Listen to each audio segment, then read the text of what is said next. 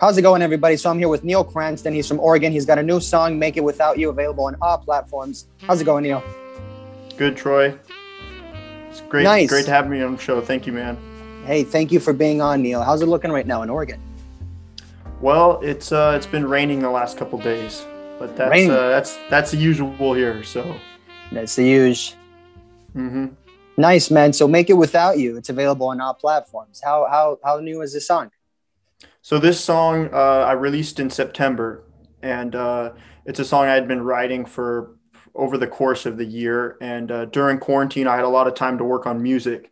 So, It was a great opportunity for me to get something recorded and put out there. So you play the guitar an exciting and piano? Process.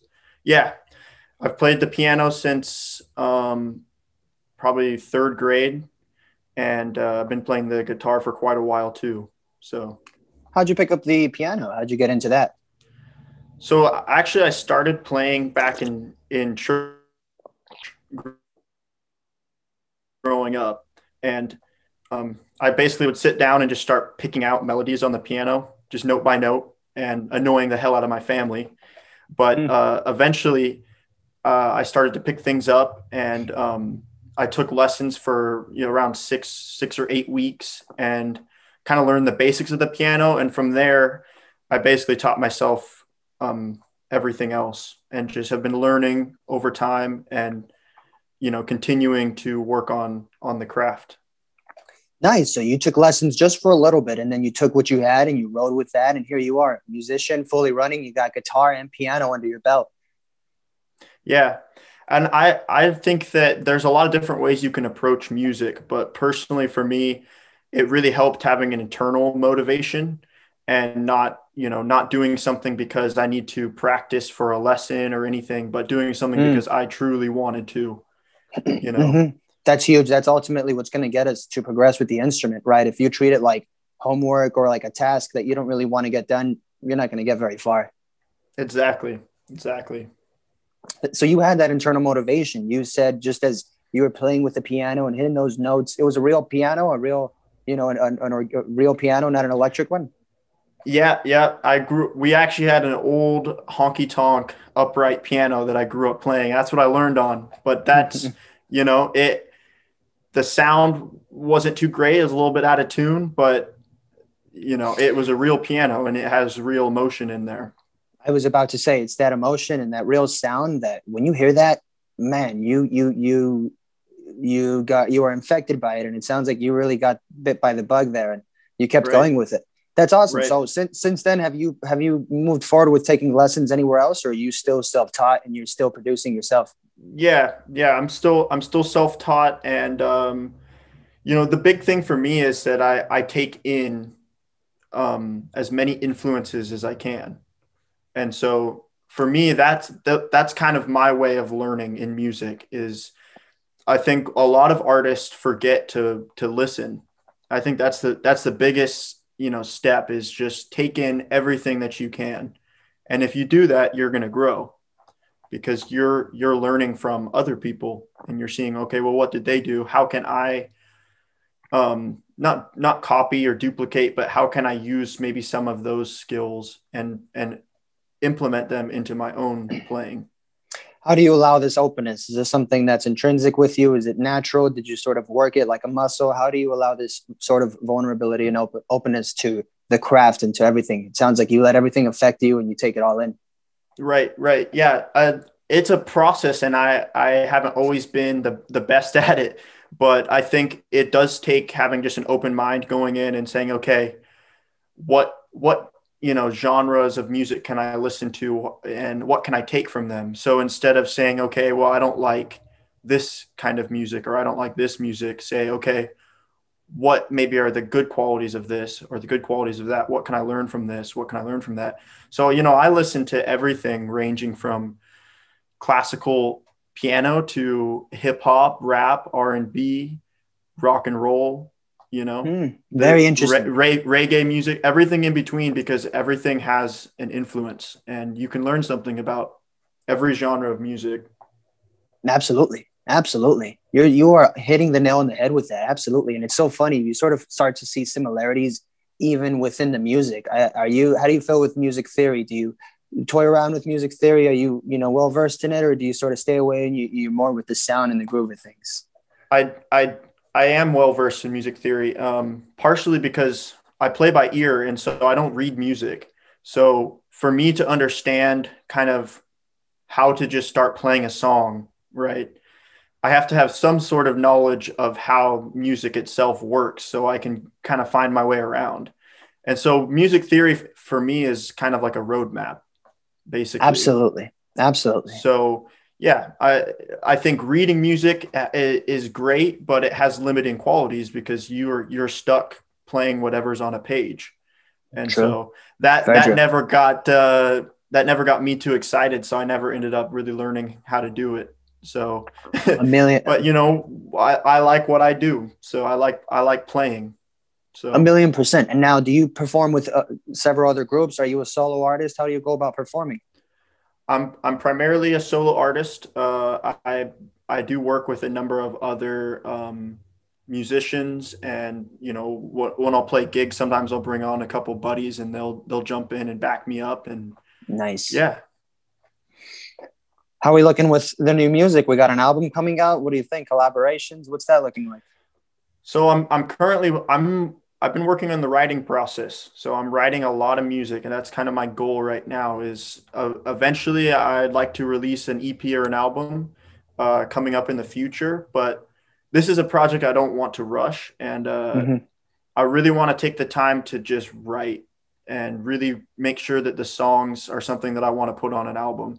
So potentially maybe some singles in the meantime coming out, but yeah, I'd like to get together a full album eventually.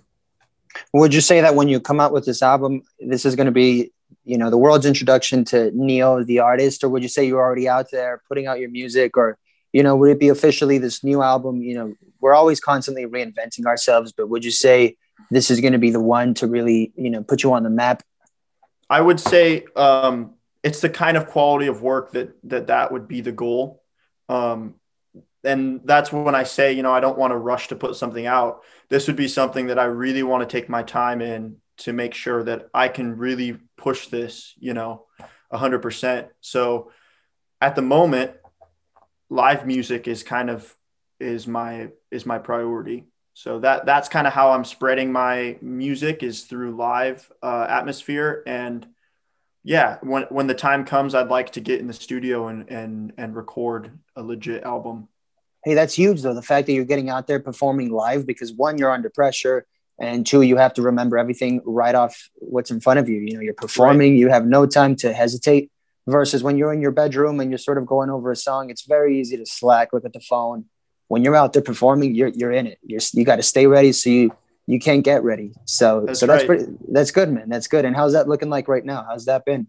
It's been Performing. it's it's been going well. This year obviously has been tough for live music, but over the last few years, I've played at a number of wineries, bars, restaurants, weddings, Nice. and that's been good. It's helped build my confidence and kind of build my brand as a musician.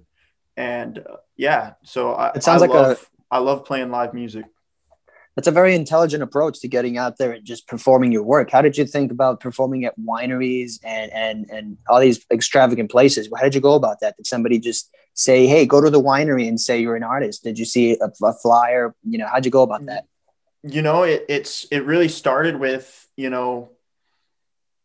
I eventually came to the conclusion that I could do this live and I could play music live, and that was really one of my strengths as a musician. And so I started just asking around, and a lot of it started from word of mouth. A buddy of mine would say, "Hey, I got a wedding coming up. Would you like to play? And it started from there. And I started to build up a repertoire. So you And stayed ready. You never had to get ready. You just stayed ready. If your buddy was getting yeah, married, you were like, all right, man, I'm gonna show up. I got the set. yeah, Let's do it. exactly. I didn't start out I didn't even charge him for it.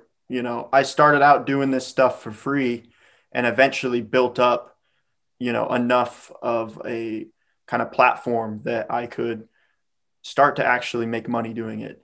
And another winery I played out at last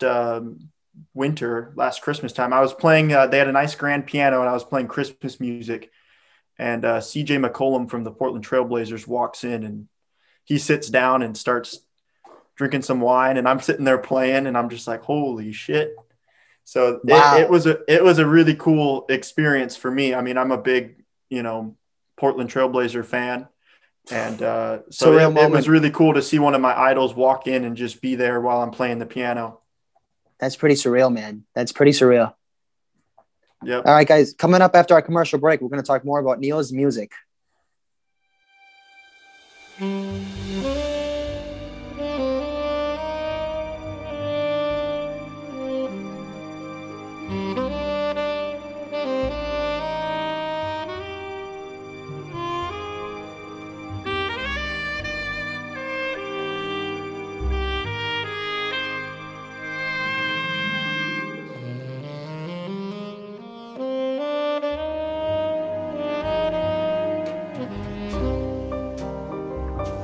I'm going to ask you a little bit about your childhood, if that's okay. Your upbringing, such as like how you started the music. I know you said you toyed with the piano and whatnot, but I might just ask you, how you went from that to toil it a little back to just how you decided to go from that to, hey, let's make the Instagram and call ourselves, working artists.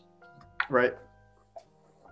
All right, you guys. So we're back with Neal Cranston. He's a musician from Oregon, and he's got new music coming out. He's got plenty of new music coming out, but we're just sitting on it and waiting because you can't rush excellence. And he's a good musician, so he's got good music, and it's not about putting out just something out there for people to listen to. We want this to really make an impact. So Neal, let's talk about how you went from being a young gentleman, playing with the piano and just playing a little bit of guitar to making music. What was your first song? When did you write your first song? Right. Well, that's a good question. The big thing, and then we talked a little bit about this, I took in a lot of influence and I played a lot of covers and that helped build my kind of mechanics and taught me how to, how music works, how songs work, and taking all those influence in when it came to writing. A lot of classic rock, a lot of stuff that my dad listened to. And so that kind of music had a big influence on me, the stuff in the 60s and 70s and 80s. I mean, that's timeless music. And I think it will continue to, inspire, absolutely. Generations from now. It still is. You still see music sampling the same stuff over and over again. Exactly. Yeah. It's kind of just a rotating wheel of recycling the same fundamental stuff. So it's, right. It's all there.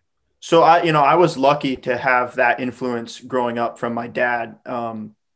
He was more of a boomer, so a little bit older parents, but I got the musical influence from them. And so I'm really glad that I did, because that was one of the big inspirations for me. And yeah, man. So it started just playing in my bedroom and just playing hours and hours and just jamming out and, putting on some Elton John, playing live and just playing along with him or whatever it was, that's what motivated me and kept me continuing to work on my craft. Nice. So that's really awesome. So you were covering songs and you were pretty much learning from the masters. You were saying, how did the best make music? And you learned from them. That's really interesting, because some people never really think of doing that. They think for some reason it's sort of like not cool to do or whatever. And they just start trying to learn their own songs. And they find that if you never really learn how a song is structured or how it even, you really don't even know, the unnamed spear never misses, they say, so you don't really know if you're doing anything wrong, if you don't even know how a song is structured. So it's interesting that you really went with learning songs and covering them and just beginning to end. And that's really awesome. That says a lot about just your work. Yeah, that's exactly right, Troy. And that's the thing is when you get into writing your own music, if you don't have any idea of the structure of how this all works, and if you don't have those influences, it's going to be really hard for you to write something that people can relate to, because people relate to emotion in music. And if you don't know how to invoke emotion using different chord structures, that's going to be tough for you to do. So it's all really important stuff. Agreed. And let's talk a little bit more about yourself then, with regards to the fact that you allow things to affect you. You're an open person and you just let things come in, so you're able to put them out in the music, and just, it seems like all in all, live your life in an open way and just take things in rather than shove away from everything, rather than deflect, which is really awesome. Actually, that's how do you keep this going on a daily basis? Is this something you have to constantly reinforce? How do you go about your day-to-day life this open and this vulnerable? Because there's always, someone gives you a look the wrong way, and that you can easily shut that down. How do you keep that constantly going? Yeah. That's a good question. It's a process, because it is true that, it's easy to think if you put something out and you get a bad comment or something, it's easy to put yourself down. But at the end of the day, I think one of the qualities that helps me move forward as a person is that I'm very centered in kind of what I'm doing, who I am, what I believe in. So I'm not swayed by a lot of the, commotion going on around me. You're self-motivated. Yeah, I'm self-motivated. I'm working on myself to try to, really focus on what makes me happy. And it's, being 21 years old, I feel really blessed to know, that music is a passion of mine. And I know a lot of people that they don't find their passion maybe for a long time. And so I do feel blessed that I have a good sense of direction and where I'm heading. I think that keeps me grounded. And absolutely, that could definitely contribute in large amounts to how you're able to live your life this way. Because when you don't really know, we all know those people who are really just directionless and they don't know where they're going, and they walk with all of this anxiety and just stress because they're always kind of either comparing or looking for the next thing or a thing. And it's like, you really just want to pick and just go for it. You know what I mean? I think just struggling for something that's worthwhile for you, and, sacrificing for something that's worth sacrificing for, you're probably going to be busy enough to not really worry about some really trivial things. That's right. That's right, man. Nice, man. So what's your musical process right now? Are you doing like a little bit day to day? Are you practicing a little bit of music theory? Are you constantly chipping away at a song you're writing? I see that you have some music, on the Instagram. I saw you were working on something and it sounded great. Talk to me about that. How do you start songs? Are you just playing with chord structures? Are you just fiddle away? Yeah, man. Well, what I've been doing here for quite some time is I allow music to be a part of my daily routine almost every day. Definitely every day, but in terms of playing music, I would say almost every day. But I think one of the biggest things that keeps me where I'm going is that it's not something forced, and I don't say, okay, you need to sit down and you need to practice for 2 hours every day. That's not what I'm doing. It's okay. I sit down, grab my guitar and just start playing, maybe work on something, maybe practice something, but then just start exploring. We all have day-to-day things, we have stuff to do all day. What if you have like homework or a video to watch for like a class? Do you have the guitar in your hands while you're watching something and you're kind of still practicing stuff? Or there's some people who really go in like that.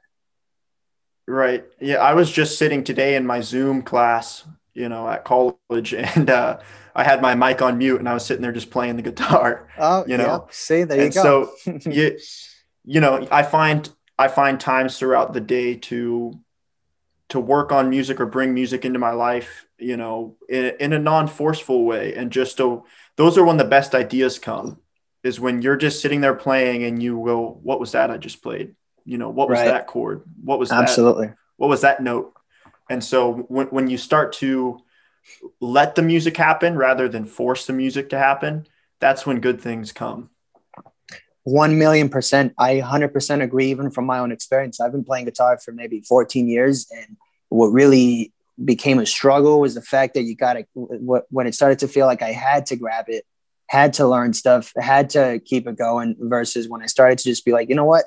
Let's learn our favorite songs again. Let's learn our favorite licks again. Let's just learn what made all these things so good, and then work from the bottom up again, instead of this constant thing of like, I'm already here. I need to get here quicker. Like you're constantly trying to get to this thing. And I think when you slow all that down, you say, hold on, let's take a few steps back and let's reassess the situation and let's capitalize on this stuff. I think you get a little more breathing room, and you get better as a musician versus trying to get to some unknown point. Absolutely, man. I couldn't agree more. I think that's how everyone should approach music. You know, I do think that's why a lot of people will play when they're younger and they get burned out, because they're not able to keep up with this kind of notion that they need to practice, and they don't like to be forced to do. No one likes to be forced to do anything, you know? And so why would you be forced to do something that you love doing? You know, that should be something you want to do. So yeah, I couldn't agree more, man.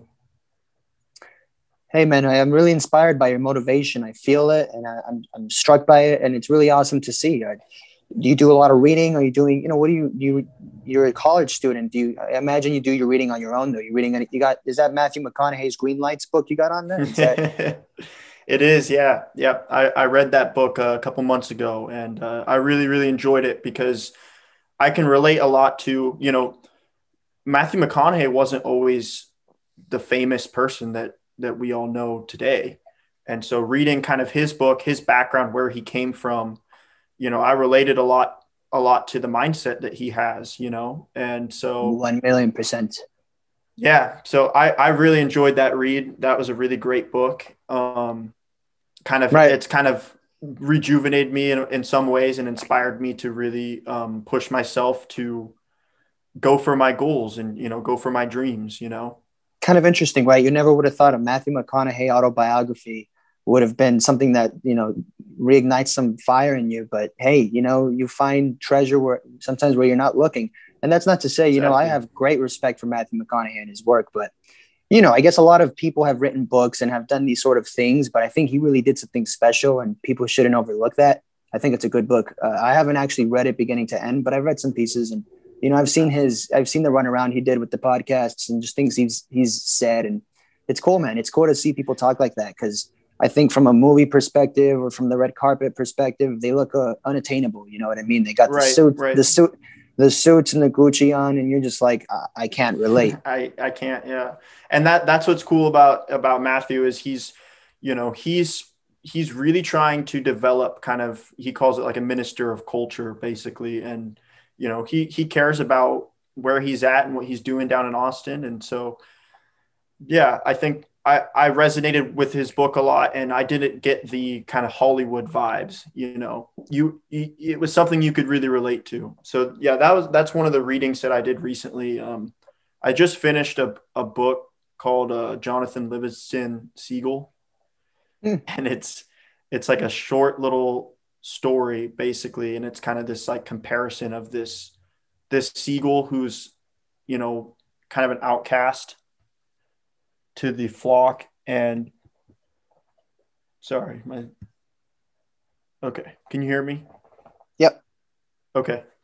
And essentially, this seagull basically wants to learn how to fly, and that's all he wants to focus on. And all the other seagulls are going around the dock, like picking at food and stuff. And so anyways, it sounds weird, but it's kind of a life, no, it doesn't sound weird. How did you come across this kind of book? So absolutely. How'd you come across it? Did you in a metaphorical way?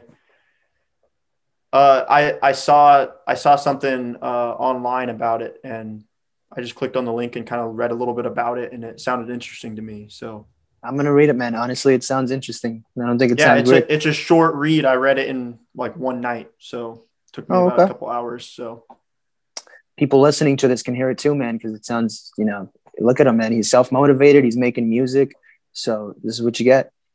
Hey, man, talking about Hollywood, would you ever make that move? You think you might come out to Hollywood or anything to keep going with the music? There's a lot of resources here to grow in different ways than maybe Oregon. I know there's a lot of action in Oregon for sure, but Right. Yeah, that's something I've been thinking a lot about actually this last few months. And I've been thinking about where, how can I really fully immerse myself in the scene, So I've been looking into different places and I've been looking into potentially, the biggest holdback for me is Hollywood's expensive, It's an oh expensive yeah. place to try to jump in and make it as an artist, especially when you don't have a huge following and you're not very well known. So it's that's the scary part. So right now, the next year or so, my short term, I'm planning on sticking around Oregon, but potentially when I finish out grad school,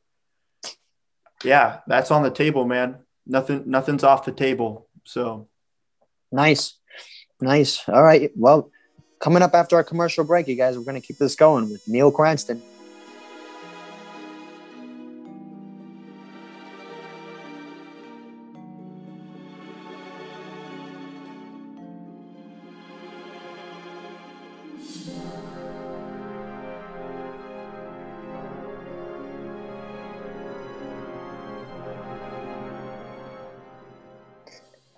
sweet. All right, man. Nice. So, how are you with time, Neal? Are you okay with? Are you? This is good. It's a great Yeah, episode. yeah. Nice. I am fine on time. I don't have anything else planned, so I got all Awesome. my classes done Awesome. this morning. Nice. Nice. Okay. How So, long have you been doing these podcasts, man? the podcast, it's just been a couple of months now, but I've worked in entertainment for many, many years now, and I've done all these types of interview work, and it's just the Right. first time we're moving forward with this show and stuff. You know what I mean? And it's been great. It's pretty tongue in cheek. It's pretty with me. It's just me right now. I'm a filmmaker, and I make it all on my own. Yeah. You might see it, and I might word it in like our whole team's making a thing, but I know all the programs. I know I have Adobe Premiere and After Effects, Right. and it's on me, man. So That's awesome, man. I respect the hustle, hey, thank you, So brother. Thanks, man. yeah. Thanks. Appreciate it. Yeah. You know what? Give me 1 second, Neal.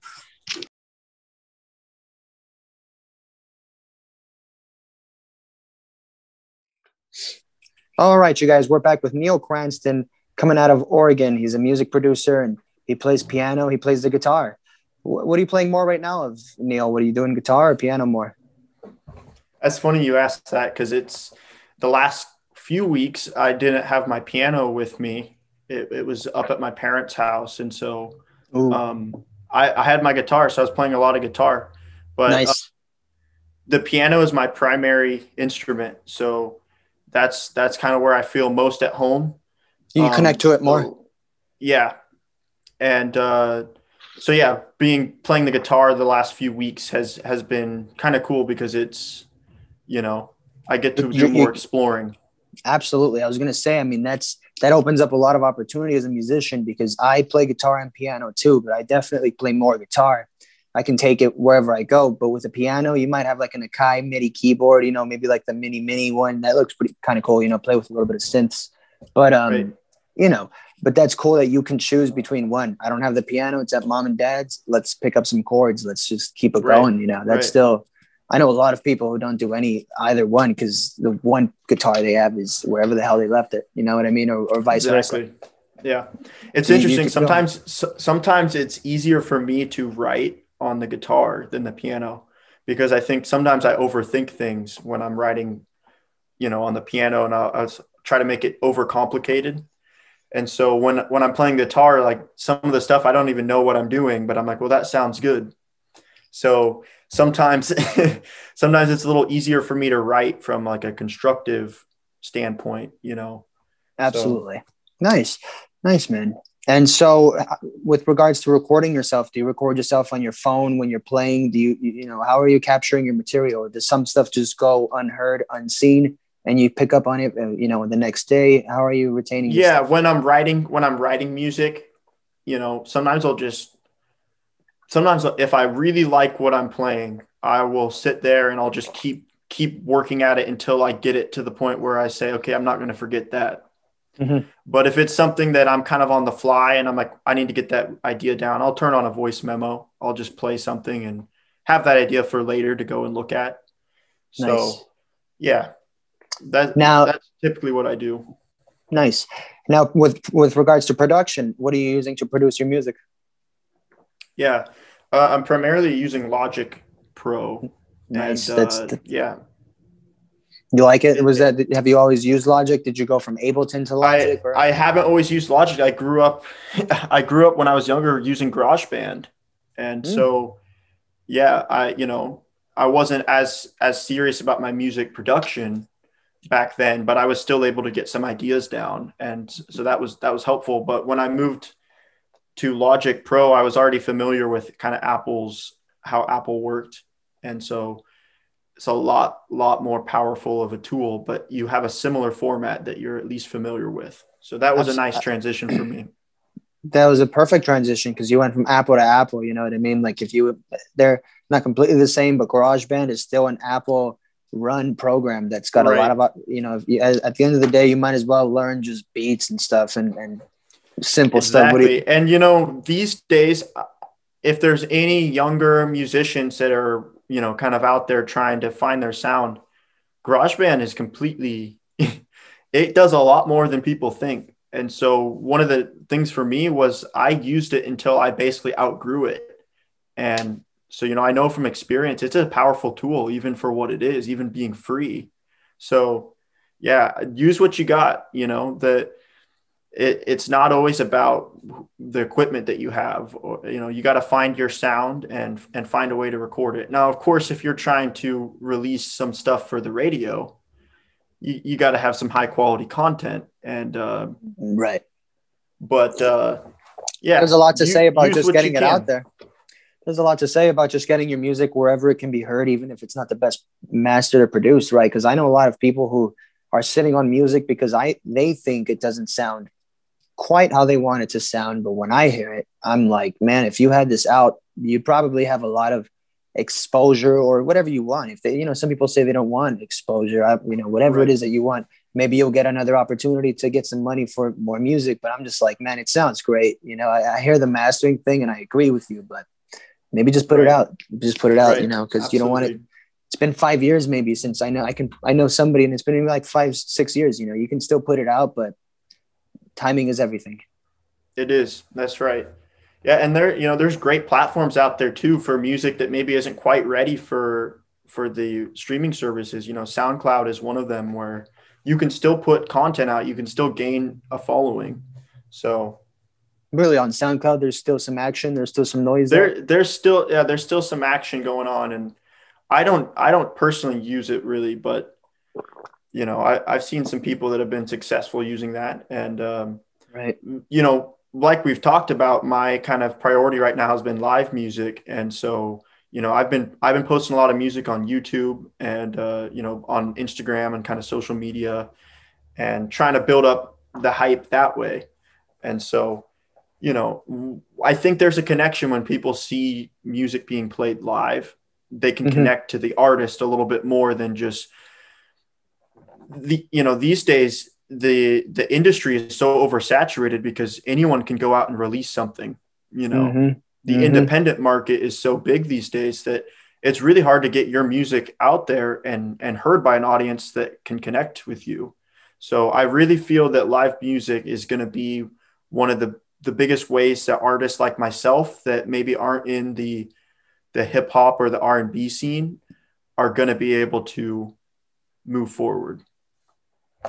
Absolutely, because a lot of these people who are just producing their bedrooms, without doing a lot of live stuff, it's sort of hard to hide behind that mystery because that sort of ceases to exist nowadays when you have to present it constantly. You got to constantly show it and prove it. So if you have some song that sounds great and you got to perform it and it sounds like garbage, I mean, good luck to you. You know what I mean? You do what you can with that. But Exactly.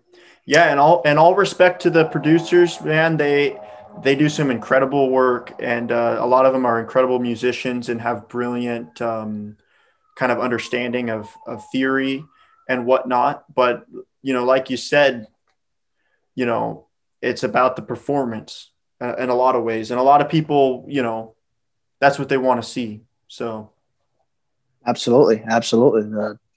And you're not faking the funk. You're performing for them right there, and then they know who you are and they know what you do. There's no mystery to it. It's right there for them to take in and become fans right away. Versus, you may have heard some guy's song on Apple Music. You might know who he's not. And there's not to say what we're just talking about why I think that the fact that you're out there performing live is awesome, because people can. You said that already before. It's that connection, and that connection is what's most important, especially when building a repertoire as an artist. Right. Yeah. So that's what's inspiring for me moving forward as a musician, is just knowing that those opportunities are out there. And, post COVID world, I'm really hoping that those are really going to go up and I can start doing this more of a full-time thing. And, just playing shows and booking gigs and making those connections with audiences and playing that song. And there's that guy in the back corner who's shouting you out because that song was for him, Oh yeah. And that's something that I've noticed, the gigs that I've played, it just seems like every song that I play was for somebody. There's times when some people aren't paying attention or some people's doing this, but there's always at least one set of eyes that's glued on me. And as a musician, that means everything. Knowing that there's at least someone out there that really felt, what you were going for in the song. So interesting. Now, when you're performing, do you have the entire crowd within your perspective, or are you sort of visualizing one person in front of you? How do you go about performing in front of the crowd? Many people have many different methods, and they sort of either erase the crowd in front of them. Are you able to look at everybody and make a connection with them? How are you doing this? In terms of nerves, like how do you kind of erase the nerves? Yeah. It's interesting. My one of my first shows I played, I was really, really nervous going in, and that lasted a couple songs. And then I just kind of loosened up and just kind of remembered what I was doing. This is what I've been doing in my bedroom for my whole life. So when I realized that, it became a lot easier for me. And as time has gone on and I've played more and more shows, I get more excited than nervous now to play. And I think the biggest things that maybe make me nervous is if I'm not as quite prepared for certain songs, or if there's some technical things I need to do, like set up a drum beat basically, and then loop that and then jump in, and that's the kind of stuff that makes me nervous, because if you miss one beat, everything's off sync, So oh yeah, but the fact that you can go ahead, you go ahead. Yeah, that's the kind of stuff when you're playing live. That scares me. But you can pick up on that stuff. I don't mean to interrupt you. You can pick up on that, and that's still impressive. The fact that you can put out the fire without needing somebody to sort of scramble around and put it out for you. Right. That's awesome. Yeah. That's awesome, man. So it sounds like you are a forerunning performing musician. You the way you speak, the way you word things, the name of the game, the way it works, the rules, and what you have to do to deliver a performance. So it sounds to me like, we just got to get that album so we can really hear it on on these platforms that are available to have, some sort of exposure given to artists. But you and that's the goal, man. That's the goal, is getting something out there so that when I'm playing these shows and people feel like they're connecting, I can say, hey, here's my music, give them the link and let them know it's on the streaming services, so that they have somewhere that they can look you up and say, okay, I'm a fan. And so, yeah, that's, I completely agree, man. That's the goal. I'm hoping that I can get something down this year, but like we talked about, I got to make sure it's something that's of the highest quality to me, How do you feel about when I forget the exact person who said this quote, but it's, you can't really complain about writer's block unless you have about 54,000 bad words. Do you practice your music? Do you get a lot of bad stuff out before you get good stuff? Are you somebody who has only good come out of, you're a well-trained musician, you know what I mean? How do you go about these practice sessions? Do you, I know people who say, I don't touch it until the inspiration's there. I know you let it all come to you, but sometimes when you let everything come to you, you don't want anything to come to you until you allow it to come to you. Yeah. It sounds to me like you are. You go ahead. For me, I'm not one of those perfectionists that says, okay, I'm not going to release anything. Right. And so that's kind of what I've been doing on my kind of YouTube, on my Instagram, is just kind of releasing what I got. And I've seen a lot of growth since I've even just started doing that, and that's only been Absolutely. the last year or so. So it's been a cool process because I've got to go back and look at how I've grown. But in terms, my holdback is releasing on streaming platforms, when I'm not completely ready. But yeah, I do like to kind of present myself, be a little bit vulnerable and say, okay, maybe this isn't perfect, but I'm just going to give people a taste, or I'm going to Mm-hmm. release something that gives them more of an idea and shows me as more of a human. I make mistakes, I'm not perfect. And I can admit that. And I don't mind saying that. So, Especially in this day and age, people want to see that process and that evolution. Back then musicians stopped showing previews of their songs because people would get mad when the album comes out and it sounds a little bit different, or they changed it. And then people were like, oh, you know what I mean? We want it to be how the preview was. And they got out, right. that's that whole thing. And now I think people want to see the evolution and the process. And there's so many versions of different songs out there. Anyways, There is. and you're only 21, so you have stuff on YouTube. You can be found, you can be discovered, but it's sort of like it's just little bricks. They're little bricks. The world hasn't even seen what's out there, and it's really just about you wanting to put it out whenever you want. So, whenever you're ready. That's right, man. Well, that's my goal this year. That's what I'm working on, and I will say, I have a good, 8 or 9 songs that I have written that are getting into that place where I think they're ready to get near the recording time. So it is something that it is coming on the horizon. I'm hoping very soon, but I can't make any promises on the release date yet. No need to. Well, all right, Neal. It's been an absolute pleasure to have you. And can you go ahead and shout out your social media platforms so we can know where to find you? Yeah. So my Instagram is Neal_Cranston_music. And my YouTube, you can find me just looking up Neal Cranston. And yeah, that's about the only platforms that I'm really putting out a lot of music on right now. So nice, and Neal. once again on Apple Music, Spotify, Amazon Music, you can find my single "Make It Without You."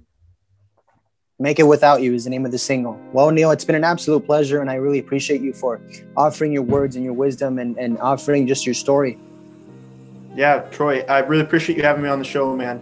Thanks so much. All right. Thanks, Neal. All right, man. Well, we're good from here, and we're done recording. But it's been an absolute pleasure, like I said before. It's been really awesome. It was cool to get to know you, Neal, and let's get you on in the future if you want, man. If you had a good time, and look forward to getting your episode out there. But when you got some new music, let's get you back on. I'm sure people are going to love to see this and hear your story and just your whole process. And, they're going to get into it. And then, we can follow up. I think that'll be really cool. So let's see, man, I enjoyed the conversation. And it's nice to get to talk to someone about this stuff because it gets my brain turning, and it's, these are the kind of conversations that I kind of have with myself, but I don't talk to a lot of people about this. So it's nice to have that. So I appreciate it, man. And I'll definitely keep you in the loop, and maybe we can talk on a show in the future. Absolutely, Neal. Again, I really appreciate you. All right, Neal, it's been an absolute pleasure to have you on the show, and let's see if we can get you on again in the future. Let's see what we cook up, and when you got the new music out, let's definitely conduct something and get you back on. Absolutely, man. I will keep you in the loop. And I'm hoping for new music soon. So, yeah, thanks for having me on. Thanks, Neal. Nice. All right, Neal. Well, all right, great. We got a couple of interviews we're sitting on, but let's see if yours comes out. It's kind of by ransom right now, but let's see when it comes out, man. We'll definitely send it to you. And if you have Apple Podcasts or Google Podcasts, you can go ahead and listen to that. And if you like it, go ahead and leave a review, because then it'll boost up your episode, and we'll put it on YouTube, and you can subscribe to us, and we'll get you on there too. We'll follow you back and stuff. Great. Yeah, looking forward to it, man. We'll turn the wheel. All right, Neal. Really appreciate it. All right, Troy. Have a good one. Appreciate it. You too, brother. Bye-bye.